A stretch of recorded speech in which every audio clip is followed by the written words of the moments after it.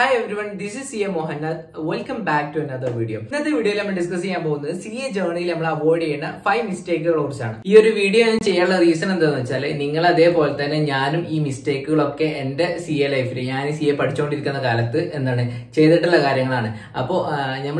mistake course duration fail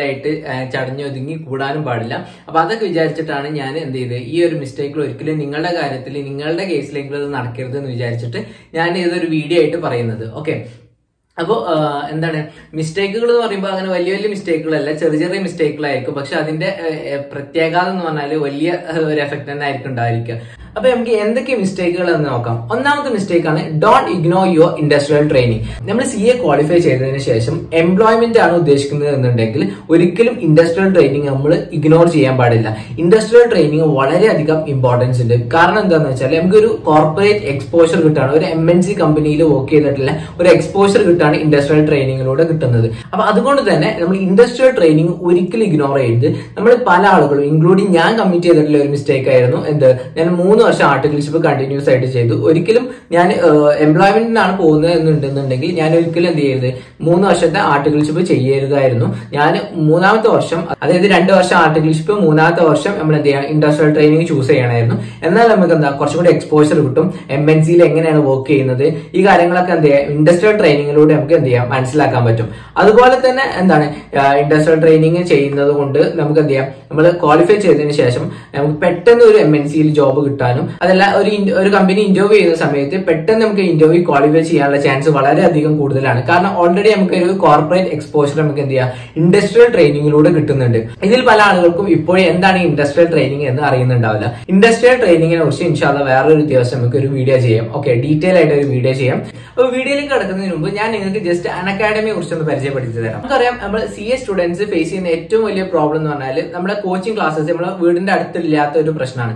നമുക്ക് നല്ല faculties ഒന്നും നമ്മുടെ നിയർ ബൈ ഏരിയാസിലൊന്നും ഇല്ലാതിരിക്കുന്ന സമയത്ത് നമുക്ക് എന്ത് ചെയ്യാം, കുറച്ച് ദൂരേക്ക് കോച്ചിങ്ങിനൊക്കെ പോകേണ്ട അവസ്ഥ വരുന്നുണ്ട്. അപ്പൊ പല ആളുകൾക്കും ഇപ്പൊ ചില ബോയ്സിനാണെന്നുണ്ടെങ്കിൽ അല്ലാന്നുണ്ടെങ്കിൽ ഗേൾസിനാണെന്നുണ്ടെങ്കിലും എന്താണ് ക്ലാസ്സുകൾ കുറച്ച് ലോങ് ആയിട്ട് പോയിട്ട് അറ്റൻഡ് ചെയ്യാൻ വളരെയധികം ബുദ്ധിമുട്ടായിരിക്കും. അപ്പൊ അങ്ങനെയുള്ള സ്റ്റുഡൻസിന് അൺഅക്കാഡമിയിലൂടെ ഏത് സിറ്റിയിലുള്ള, അതായത് ഇന്ത്യയിൽ ഏത് സിറ്റിയിലുള്ള ടോപ്പ് ഫാക്കൽറ്റീസിന്റെ ക്ലാസ്സുകൾ അറ്റൻഡ് ചെയ്യാനും പറ്റുന്നതാണ്. അപ്പൊ അൺഅക്കാഡമി ത്രൂ പഠിക്കുകയാണെന്നുണ്ടെങ്കിൽ നമുക്ക് എന്ത് ചെയ്യാം, ഈ ഒരു പ്രോബ്ലം സോൾവ് ചെയ്യാൻ പറ്റുന്നതാണ് അല്ലെ.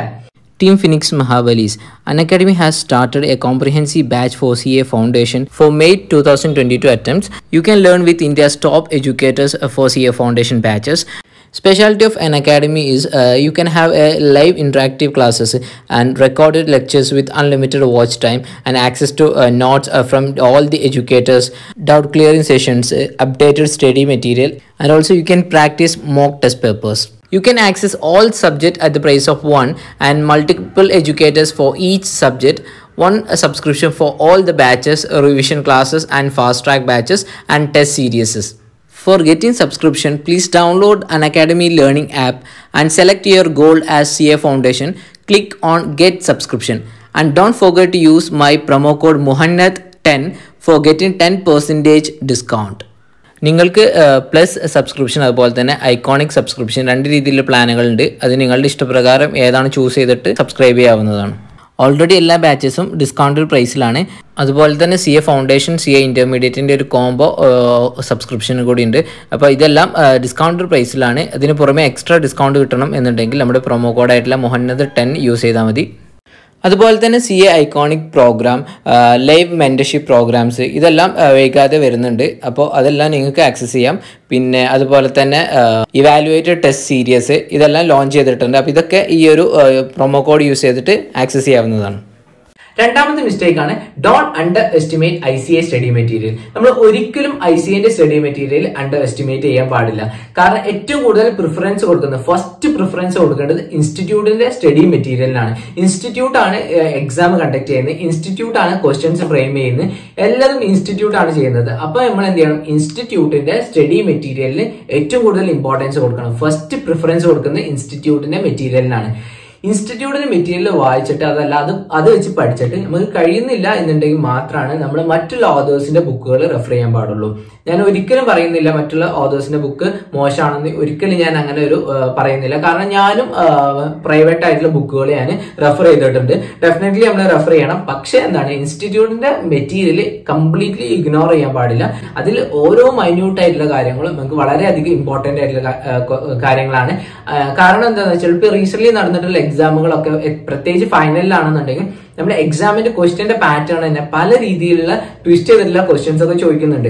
അപ്പൊ അത് ഇൻസ്റ്റിറ്റ്യൂട്ടിന്റെ മെറ്റീരിയൽ നമ്മൾ തറവായിട്ട് പഠിച്ച ആളുകൾക്ക് കുറച്ചും കൂടി നല്ല രീതിയിൽ ക്ലിയർ ചെയ്യാൻ പറ്റുന്നതാണ്. പക്ഷെ എന്താണ്, നമ്മൾ മറ്റു ഓതേഴ്സിന്റെ ബുക്കുകളാണെന്നുണ്ടെങ്കിൽ പല കാര്യങ്ങളും അതിൽ നിന്ന് മിസ്സായി പോകുന്നുണ്ട്. അതിൽ ചില കാര്യങ്ങളൊക്കെ അതിൽ മിസ്സായി പോകുന്നുണ്ട്. അപ്പോൾ നമ്മൾ ഏറ്റവും കൂടുതൽ പ്രിഫറൻസ് കൊടുക്കുന്നത് ഇൻസ്റ്റിറ്റ്യൂട്ടിന്റെ സ്റ്റഡി മെറ്റീരിയലിനാണ്. ഓക്കെ, മൂന്നാമത്തും വളരെ ഇമ്പോർട്ടന്റ് ആയിട്ടുള്ള ഒരു മിസ്റ്റേക്ക് ആണ് എന്ത്, നമ്മൾ ഒരു CA സ്റ്റുഡൻസ് ആണെന്നുണ്ടെങ്കിൽ മെജോറിറ്റി ഓഫ് CA സ്റ്റുഡൻസും ഇൻട്രോവേർട്ട് ടൈപ്പിലേക്ക് മാറുന്നുണ്ട്. കാരണം നമ്മൾ കൂടുതൽ സമയം ഇരുന്ന് പഠിക്കായിരിക്കും, മറ്റാളുകളുമായിട്ടുള്ള ബന്ധം വളരെയധികം കുറവായിരിക്കും. എപ്പോഴും ക്ലാസ് അത് കഴിഞ്ഞാൽ വീട്ടിലിരുന്ന് പഠിക്കുക, അല്ലെങ്കിൽ വീട്ടിലേക്കാരെ എപ്പോഴും നമ്മൾ ഫുൾ ടൈം ഇരുന്ന് പഠിക്കുന്നത്. ഒരിക്കലും അങ്ങനെ ആവരുത്. നമ്മൾ എന്ത് ചെയ്യണം, നമ്മൾ നെറ്റ്വർക്ക് നല്ലോണം ബിൽഡ് ചെയ്യണം. നമുക്ക് ഒരുപാട് ഫ്രണ്ട്സിനെ ഉണ്ടാക്കണം.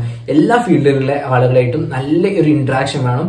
ഒരുപാട് പ്രൊഫഷണൽസിനായിട്ടും അല്ലാതെ ഇപ്പൊ CA ഫൗണ്ടേഷനിലെ ആളുകളാണെന്നുണ്ടെങ്കിൽ CA ഇന്റർമീഡിയറ്റ്, ഫൈനൽ, അല്ലെങ്കിൽ CA ഫൗണ്ടേഷൻസ്, അതല്ലാന്നുണ്ടെങ്കിൽ നമ്മളെ sister professional കോഴ്സുകളായിട്ടുള്ള CMA, CS, ACCA അങ്ങനെയുള്ള എല്ലാ കോഴ്സുകളും ഉണ്ടല്ലോ. അപ്പൊ ഇങ്ങനെയുള്ള കോഴ്സുകളുള്ള ആളുകളായിട്ടും അതുപോലെ തന്നെ മറ്റുള്ള എല്ലാ പ്രൊഫഷണൽ ഫീൽഡിലുള്ള ആളുകളായിട്ടും നമ്മൾ എന്ത് ചെയ്യണം, നല്ല കോൺടാക്ട് കീപ്പ് ചെയ്യണം. കാരണം എന്താ വെച്ചാൽ നമ്മളിപ്പോ ഒരു ജോബിന് ട്രൈ ചെയ്യുന്ന സമയത്ത് ഒരിക്കലും ഇപ്പൊ നമ്മൾ മാത്രം ട്രൈ ചെയ്തതുകൊണ്ട് നമുക്ക് എന്ത് ചെയ്യാം, ഒരു പെട്ടെന്നൊരു ജോബ് കിട്ടാൻ ചാൻസ് കുറവായിരിക്കും. എന്നാൽ എന്താണ്, നമ്മുടെ ഫ്രണ്ട്സോ ആരെങ്കിലും ആയിട്ട് നമുക്ക് റെക്കമെൻഡ് ചെയ്യാം. അങ്ങനെ പല ഏരിയാസിൽ നമുക്ക് എന്ത് ചെയ്യാം, ഈ ഒരു നെറ്റ്വർക്ക് കൊണ്ട് നമുക്ക് ഒരു നെറ്റ്വർക്ക് കൊണ്ട് നമുക്കൊരു ഉപകാരമുണ്ട്. നമുക്ക് മാത്രമല്ല അവർക്കും ഉപകാരമുണ്ട്. നമുക്ക് അങ്ങോട്ട് ചെയ്യാനും പറ്റും, അവർക്ക് ഇങ്ങോട്ടും പല രീതിയിലുള്ള ഹെൽപ്പുകളും ചെയ്യാൻ പറ്റും. അപ്പൊ എന്താണ്, നമ്മുടെ നെറ്റ്വർക്ക്, നമ്മുടെ ഫ്രണ്ട് സർക്കിള് നമ്മൾ എന്ത് ചെയ്യണം, എക്സ്പാൻഡ് ചെയ്യണം. ക്വാളിഫൈ ചെയ്തതിന് ശേഷം പ്രാക്ടീസ് ചെയ്യുന്ന ആളുകളാണെന്നുണ്ടെങ്കിൽ അവർക്ക് പെട്ടെന്ന് ക്ലയൻസിനെ കിട്ടാൻ, അല്ലെങ്കിൽ പെട്ടെന്ന് നമുക്ക് എല്ലാ കാര്യങ്ങളും ചോദിക്കാനും ഒരു ഡൗട്ട് വരാണ്. ഇപ്പൊ എന്തെങ്കിലും ഒരു ക്ലയന്റിന്റെ വർക്ക് ആയിട്ട് റിലേറ്റഡ് പെട്ടെന്ന് ഒരു ഡൗട്ട് വരികയാണെന്നുണ്ടെങ്കിൽ നമുക്ക് ചോദിക്കാൻ നമ്മളെ അടുത്ത് എന്ത് ചെയ്യണം, നമുക്ക് ഡൗട്ട് ചോദിക്കാൻ നമ്മളുടെ അടുത്ത് 2-3-4 CA വേണം. അപ്പൊ അങ്ങനെയുള്ള കുറെ കോൺടാക്ട്സ് ഉണ്ടാക്കണം. അതല്ലാന്നുണ്ടെങ്കിൽ നമുക്ക് വേറെ ഏതെങ്കിലും ഫീൽഡ്, ഫോർ എക്സാമ്പിൾ ഒരു ലീഗൽ കാര്യങ്ങൾ നമുക്കൊരു ഡിസ്കസ് ചെയ്യണമെന്നുണ്ടെങ്കിൽ നമുക്കൊരു ലീഗൽ ഫീൽഡിൽ ഉണ്ടാകുന്ന ഒരു ഫ്രണ്ട് വേണം. അപ്പൊ അതൊക്കെ എന്ന് പറഞ്ഞാൽ നമ്മൾ ക്വാളിഫൈ ചെയ്തതിനു ശേഷം പെട്ടെന്ന് ഉണ്ടാക്കാൻ പറ്റിയിട്ടുള്ള കാര്യങ്ങളല്ല. നമ്മൾ ഇപ്പോഴും തന്നെ എന്ത് ചെയ്യണം, എല്ലാ ഫീൽഡിലുള്ള ആളുകളായിട്ട് നല്ല കോൺടാക്ട് ക്രിയേറ്റ് ചെയ്യണം.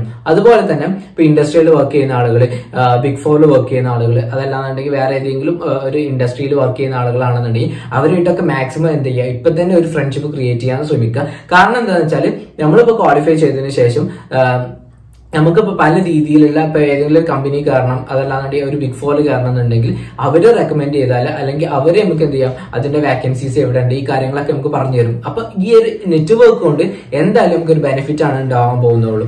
അതല്ലാതെ ഒരു ടിപ്പിക്കൽ പഠിപ്പി സ്റ്റുഡൻസിന്റെ പോലെ എന്ത് ചെയ്യരുത്, നമ്മൾ ഒരിക്കലും ഫുൾ ടൈം വീട്ടിൽ ഇരുന്നിട്ട് പഠിത്തം മാത്രമായിട്ട് ഇരിക്കരുത്.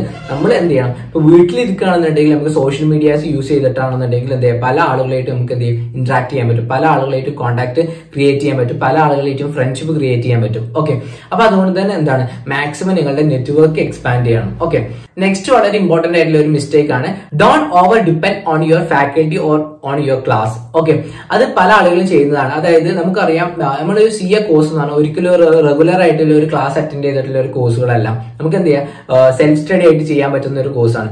ഒരിക്കലും ഞാൻ പറയുന്നില്ല നിങ്ങൾ 100% സെൽഫ് സ്റ്റഡിക്ക് പോകണം എന്ന് ഞാൻ പറയുന്നില്ല. പക്ഷെ എന്താണ്, നമ്മൾ ക്ലാസ് അറ്റൻഡ് ചെയ്യുമ്പോൾ അതൊരു ഗൈഡായിട്ട്, അല്ലെങ്കിൽ ഒരു ഫാക്കൽറ്റി നമ്മളെ ഒരു ഗൈഡായിട്ട് മാത്രമേ നമ്മൾ കാണാൻ പാടുള്ളൂ. അതല്ലാന്നുണ്ടെങ്കിൽ നമ്മൾ ക്ലാസ് മാത്രം അറ്റൻഡ് ചെയ്തതുകൊണ്ട് നമ്മൾ പാസ്സാവുന്നത് ഒരിക്കലും നിങ്ങൾ എക്സ്പെക്ട് ചെയ്യരുത്. നമ്മുടെ സെൽഫ് സ്റ്റഡിയാണ് ഏറ്റവും ഇമ്പോർട്ടന്റ് ആയിട്ടുള്ള കാര്യം. നമ്മളൊരു ക്ലാസ് അറ്റൻഡ് ചെയ്തിട്ടുണ്ട് എന്നുണ്ടെങ്കിൽ പോലും എന്താണ്, നമ്മൾ സെൽഫായിട്ട് നമ്മൾ ഇരുന്ന് പഠിക്കണം. നമ്മൾ 2-3 പ്രാവശ്യം റിവിഷൻ ചെയ്യണം. എന്നാൽ മാത്രമാണ് നമുക്ക് പാസ്സാവാനുള്ള ചാൻസ് വളരെയധികം കൂടുതലുള്ളൂ. അല്ലാതെ നമ്മൾ ജസ്റ്റ് ക്ലാസ് അറ്റൻഡ് ചെയ്തു, ക്ലാസ്സിലെ നോട്ട് മാത്രം റെഫർ ചെയ്യുന്നു, ക്ലാസ് സാറ് പഠിപ്പിച്ച കാര്യങ്ങൾ മാത്രം പഠിക്കുന്നു, സാറ് പറഞ്ഞിട്ടുണ്ട് ഇതാണ് ഫോക്കസ് ഏരിയാസ്, അല്ല ഇതാണ് ഇമ്പോർട്ടന്റ് ആയിട്ടുള്ള ABC കാറ്റഗറീസ്, അപ്പൊ ഇത് മാത്രം പഠിച്ചാൽ നിങ്ങൾക്ക് പാസ്സാവാന്നൊക്കെ പറയുന്ന സാറുമാരാണെന്നുണ്ടെങ്കിൽ ചിലപ്പോൾ നമ്മൾ എന്താ ഭാഗ്യത്തിന് പാസ്സാവാം. പക്ഷെ എന്താണ്, ഒരിക്കലും നമ്മൾ ബ്ലൈൻഡ്ലി നമ്മൾ ഫാക്കൽറ്റീസിനെ അല്ലെങ്കിൽ ക്ലാസ്സിൽ നമ്മൾ ഫോളോ ചെയ്യരുത്. നമ്മൾ എന്ത് ചെയ്യണം, ക്ലാസ്സിൽ പഠിക്കുന്ന കാര്യങ്ങൾ നല്ല രീതിയിൽ പഠിക്കുക, അതോടൊപ്പം തന്നെ വീട്ടിലിരുന്നിട്ട് എന്ത് ചെയ്യാം, നമ്മളും കൂടി കുറച്ച് എക്സ്ട്രാ നമ്മൾ എഫേർട്ട് എടുത്തിട്ട് നല്ല രീതിയിൽ കുറച്ചും കൂടി പഠിക്കാൻ വേണ്ടിയിട്ട് ശ്രമിക്കാം. ഓക്കെ, അപ്പൊ അതാണ് വളരെ ഇമ്പോർട്ടന്റ് ആയിട്ടുള്ള മറ്റൊരു മിസ്റ്റേക്ക് എന്ന് പറഞ്ഞാൽ. ലാസ്റ്റ് ഒരു പറയാനുള്ള ഒരു പോയിന്റ് എന്താന്ന് വെച്ചാൽ, നമുക്കറിയാം പല ആളുകളും നല്ല എഫേർട്ട് എടുത്ത് പഠിക്കുന്നുണ്ട്, രാവിലെയും രാത്രിയൊക്കെ കുറെ സമയം ഇരുന്ന് പഠിക്കുന്ന ആളുകളുണ്ട്. പക്ഷെ റിസൾട്ട് വരുമ്പോൾ അവർ ഫെയിൽ ആയിട്ടുണ്ടാവും. അങ്ങനെയുള്ള പല ആളുകളും ഫെയിൽ ആവുള്ള ഒരു റീസൺ എന്ന് പറഞ്ഞാൽ എന്താണ്, അവർ എക്സാമിന്റെ സമയമാകുമ്പോഴത്തേന് അവർ പെട്ടെന്ന് പാനിക് ആവും, അവർക്ക് പെട്ടെന്ന് ടെൻഷൻ കയറും, നല്ല രീതിയിൽ എക്സാം പെർഫോം ചെയ്യാൻ പറ്റൂല. പക്ഷെ എന്താണ്, നല്ല രീതിയിൽ പഠിച്ചിട്ടുണ്ടാവും, അങ്ങനെയൊക്കെ ചെയ്തിട്ടുണ്ടാവും. പക്ഷെ എന്താണ്, അവർ പാനിക് ആയത് കാരണം അവർക്ക് എക്സാം നല്ല രീതിയിൽ എക്സാം എഴുതാൻ പറ്റുന്നുണ്ടാവില്ല. അല്ലാതെ നമ്മൾ ക്വസ്റ്റ്യൻ പേപ്പർ കിട്ടുമ്പോൾ പക്ഷെ ടഫ് ആയിട്ടുള്ള ഒരു പേപ്പർ ആയിരിക്കും. അപ്പൊ തന്നെ ആകെ നമ്മളെ മൈൻഡ് കൺട്രോൾ പോകും, നമുക്ക് പെട്ടെന്ന് ആൻസറുകൾ റീകോൾ ചെയ്യാൻ പറ്റില്ല. അങ്ങനെ പല പ്രോബ്ലംസ് ഉണ്ട്. അപ്പോൾ ഒരിക്കലും നമ്മൾ എന്ത് ചെയ്തു, പാനിക് ആയത്, എപ്പോഴും കൂളായിട്ടിരിക്കണം. എക്സാം ടഫ് ആണെന്നുണ്ടെങ്കിൽ എന്താണെന്നുണ്ടെങ്കിൽ എന്താണ്, ഓക്കെ എനിക്ക് ടഫ് ആണെന്നുണ്ടെങ്കിൽ എല്ലാ ആളുകൾക്കും ടഫാണ്, കുഴപ്പമില്ല, ഞാൻ എന്റെ കഴിയുന്ന രീതിയിൽ, നമ്മളെ കൊണ്ട് കഴിയുന്ന രീതിയിൽ മാക്സിമം നമുക്ക് എന്ത് ചെയ്യാം, എക്സാം നല്ല രീതിയിൽ എഴുതാൻ വേണ്ടിയിട്ട് ശ്രമിക്കും. അപ്പൊ എന്താണ്, നമുക്ക് ഒരു എക്സാം ടഫാണ് എഴുതിയിട്ട് അത് ആലോചിച്ച് ടെൻഷൻ അടിച്ചിരിക്കാതെ ആ ഒരു 3 മണിക്കൂറും നല്ല പക്കായിട്ട് പെർഫോം ചെയ്യാൻ വേണ്ടിയിട്ട് പറ്റണം. അതുപോലെ തന്നെ എക്സാമിന്റെ സമയം എന്ന് മാത്രമല്ല, നമ്മൾ എക്സാമിന് മുമ്പാണെന്നുണ്ടെങ്കിൽ കുറെ ആളുകൾ എന്ത് ചെയ്യും, ഇനി കുറച്ച് ദിവസമുള്ളൂ, എനിക്കിത് ഒരുപാട് തീർക്കാൻ പറ്റൂല എന്ന് എന്ത് ചെയ്യും, പാനിക്കായിട്ട് പിന്നെ ആ ദിവസങ്ങളിൽ ഒന്നും നല്ല കോൺസെൻട്രേറ്റഡ് ആയിട്ട് പഠിക്കാൻ വേണ്ടിയിട്ട് അവരെ കൊണ്ട് പറ്റൂല. അപ്പൊ അതുകൊണ്ട് തന്നെ അതാണ് മറ്റൊരു ഇമ്പോർട്ടന്റ് ആയിട്ടുള്ള ഒരു point, don't panic in your exam time.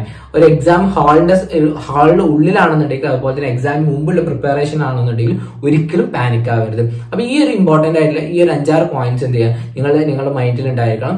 ഏറ്റവും ഇമ്പോർട്ടന്റ് ആയിട്ടുള്ള ഒരു പോയിന്റ് എന്ന് പറഞ്ഞാൽ, നിങ്ങൾ എംപ്ലോയ്മെന്റിന് പോവുകയാണെന്നുണ്ടെങ്കിൽ ഇൻഡസ്ട്രിയൽ ട്രെയിനിങ് എന്നുള്ള ഒരു ഓപ്ഷന് ഇഗ്നോർ ചെയ്യാതിരിക്കുക, അതിന് കുറച്ചും കൂടി ഒരു ഇമ്പോർട്ടൻസ് കൊടുക്കാൻ വേണ്ടി ശ്രമിക്കുക. ഇനി മുതലെങ്കിൽ നമ്മൾ എന്ത് ചെയ്യണം, ഇൻഡസ്ട്രിയൽ ട്രെയിനിങ് കുറച്ചും കൂടി ഒരു ഇമ്പോർട്ടൻസ് കൊടുക്കണം. നമുക്ക് പല ആളുകൾക്ക് ഇതിനെക്കുറിച്ച് ഒരു അവയർനെസ് ഇല്ലാത്തത് കൊണ്ടാണ് നമ്മൾ 3 വർഷത്തെ ആർട്ടിക്കിൾഷിപ്പ് ചെയ്യുന്നത്. പല ആളുകളും വിചാരിക്കുന്നത് 3 വർഷത്തെ ആർട്ടിക്കിൾഷിപ്പ് തന്നെ ചെയ്യണം എന്നാണ്. പക്ഷെ അങ്ങനെയൊന്നുമില്ല, 2 വർഷം ആർട്ടിക്കിൾഷിപ്പും 3ാമത്തെ വർഷം ഇൻഡസ്ട്രിയൽ ട്രെയിനിങ്ങും ചെയ്താൽ മതി. ആർട്ടിക്കിൾഷിപ്പിൽ നമുക്ക് തുച്ഛമായിട്ടുള്ള സ്റ്റൈപ്പൻഡ് ആയിരിക്കും കിട്ടുക, പക്ഷെ ഇൻഡസ്ട്രിയൽ ട്രെയിനിങ് ആണെങ്കിൽ കുറച്ചും കൂടി കൂടുതലായിട്ടുള്ള ഒരു എമൗണ്ട് ആയിരിക്കും കിട്ടുന്നുണ്ടാവുക. അപ്പോൾ ഇത്തരത്തിലുള്ള കാര്യങ്ങളൊക്കെ നമ്മൾ എന്ത് ചെയ്യാം, മാക്സിമം നമ്മൾ കരുതിയിട്ട് നല്ല രീതിയിൽ നമ്മൾ എന്ത് ചെയ്യുക, പഠിച്ച് ഈ ഒരു കോഴ്സ് കംപ്ലീറ്റ് ചെയ്യാൻ എല്ലാവർക്കും പറ്റട്ടെ. നമ്മൾ മാക്സിമം ഈ പറഞ്ഞിട്ടുള്ള മിസ്റ്റേക്കുകളൊക്കെ അവോയ്ഡ് ചെയ്യാൻ വേണ്ടിയിട്ട് ശ്രദ്ധിക്കാം. ഓക്കെ, അടുത്ത വീഡിയോയിൽ കാണാം. ബൈ.